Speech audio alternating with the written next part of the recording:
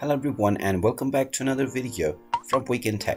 In this video, I'm going to show you how to change time within the MetaTrader 5 platform. So let's get started right away.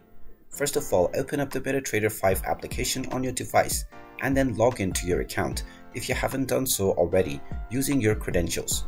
Once you are logged in, you will be taken into the quotes page.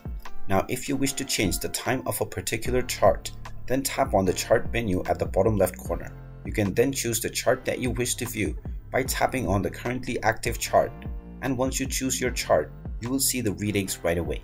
Now, if you wish to change your time, you can tap on the current time at the top section and you will be able to change within 1 minute, 5 minutes, 15 minutes, 30 minutes, all the way until hourly as well as weekly and monthly basis.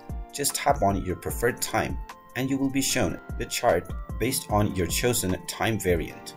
And there you have it. That is how easy it is to change the time within your charts on MetaTrader 5. If you find this video helpful, make sure you hit that like button and subscribe to our channel if you haven't done so already. Also ring that notification bell to never miss another update from us. Thank you for watching and I will see you again in the next video.